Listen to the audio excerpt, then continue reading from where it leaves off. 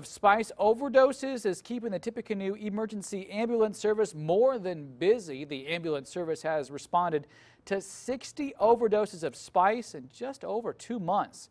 News 18's Brittany Tyner joins us now and reports that means there's almost 1 spice overdose a day. Brittany? Dan, last year during this same time, from July 1st to now, emergency responders were called to 20 spice-related overdoses. That's why red flags have shot up since that number has tripled. And because there's a lot of unknowns with spice, there's a lot of unknowns about how patients will react.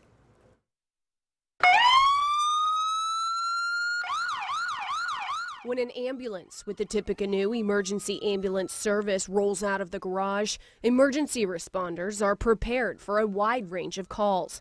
But recently, there's a good chance they're off to a spice overdose. Since July 1st of this year till current, we've had 105 overdose type calls. 60 of those alone were spice related. Director Daryl Clay says that's 3 times more than the same time last year when there were 20 overdoses of spice. Last week, emergency responders went to 6 spice overdoses in a single day.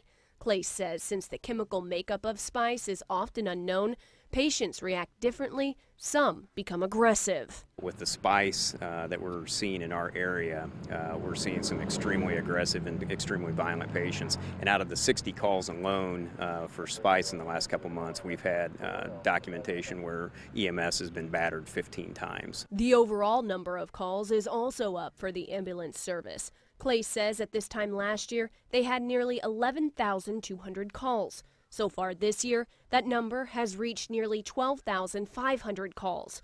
He says to help handle the calls, a 6th ambulance is now running Monday through Friday. We're hoping with the addition of that truck, we can lower the number of times that we've had to reach out to the outlying services.